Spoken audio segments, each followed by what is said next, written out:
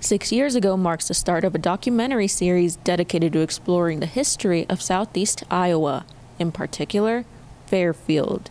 Dick DeAngelis is behind films such as Life Before Fairfield, Heroes of Fairfield, A Place to Grow, and Ahead of Their Time. Right now, Fairfield Productions is wrapping up the 4th film and starting production for the 5th film. The 5th film will focus on the history of Parsons College. I want people to know that even though it says Fairfield, Heroes of Fairfield, this about Fairfield, we've taken one town to really go deeply into it, but it's so apropos for people. We've gotten calls from people in Hawaii who said, this has inspired us to learn more about our local history. We're hoping that someday every community does something like this.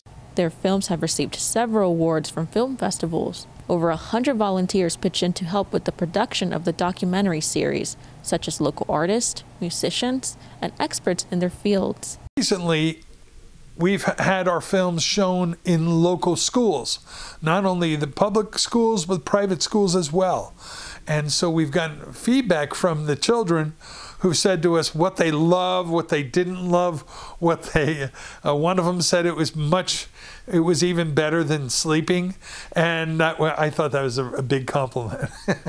It costs about $50,000 to $60,000 to produce these documentaries. So far, they have already received $34,000 in grants. This includes grants from Humanities Iowa and the Iowa Department of Cultural Affairs. It's really a collaborative effort, and it's a thrill for me to work with such talented people. That's one of the reasons I'm doing this, is I get a chance to work with really talented people and then deep thinkers, and who are really the best in their field. Reporting from Fairfield, this is Leslie Molina, KTVO.